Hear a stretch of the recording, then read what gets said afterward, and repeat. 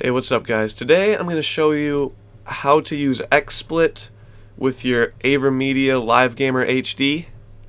It's very simple, and I like this program a lot more than the REC Center or Central that comes with the Avermedia HD, just because you have a lot more options. So I'm just going to go step by step how you do it. And then if you have any questions, post them in the comments, or if something's not working for you, and I'll try and help you figure it out. Alright, so first thing we're going to do after we open Xsplit is hit add camera, and the Avermedia HD capture. Then it will be in one of your buses. Yours might be a different one, doesn't really matter. Alright, so you can see I have a gameplay going right now. And we're just going to drag this screen, and now we have a full screen. So now we have it, full screen's already covered. Simple as that. Now if you want to add, like let's say you want to add your webcam, we're going to add camera, find your webcam. Mine's the Logitech HD webcam. There I am, beautiful as always, just woke up. Alright, so then we're just going to drag it, make it a little smaller, you know, just do it however you want. If you want it in the corner, put it in the corner. If you want it somewhere else, just do whatever. Alright, so I like it there. And then if we want to have just a little title, say we want to have a little title, we're going to hit add title, and let's say you want to put your Twitter handle. So we'll put our Twitter handle, hit OK.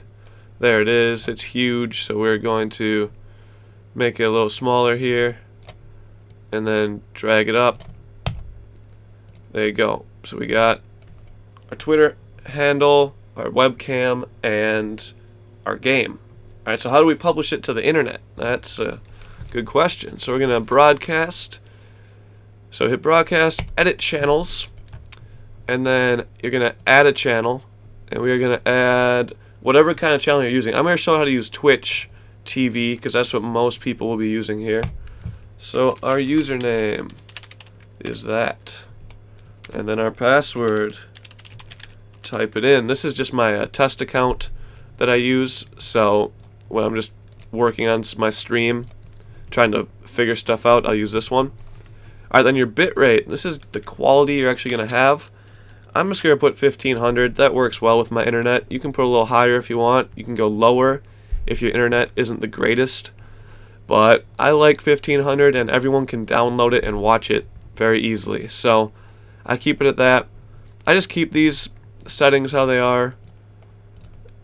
If you use it with the computer, you're going to want to switch it to this codec, the Avermedia HD. But if you're using it with your Xbox, it won't matter. So I just keep it at that. Hit OK. Mine already exists, so I'm just going to use the one that already exists. But after that, hit OK. Then go to Tools, General Settings. Alright, now this is where your microphone is actually going to come through the mix. So I use my Blue Yeti, but I can't use it right now because I'm already using it to record this video.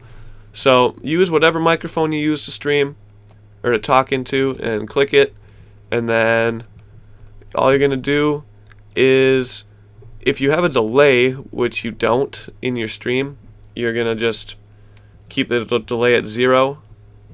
And that's it, really. That's it for that. Here's your channels list again. Alright, so resolutions. You're going to go to resolutions and pick the resolution that you want. 1020 by 720, or 1280 by 720. This is 720p, which is what I use.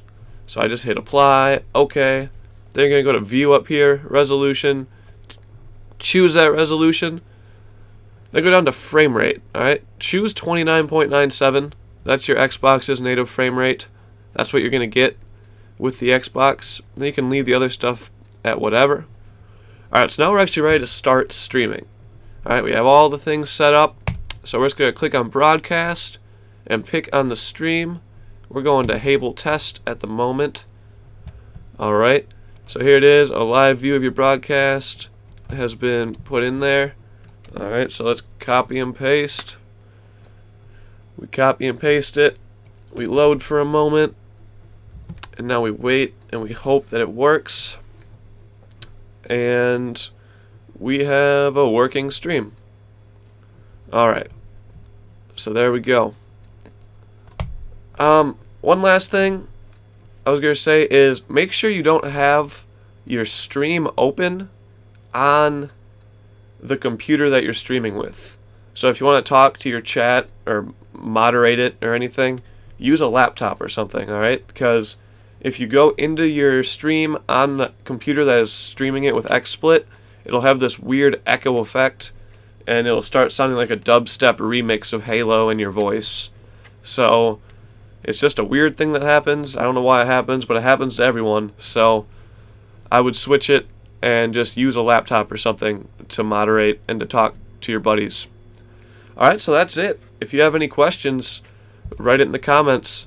Thanks for watching, and I have a lot of Let's Plays and stuff coming out soon, so please subscribe. Have a good day.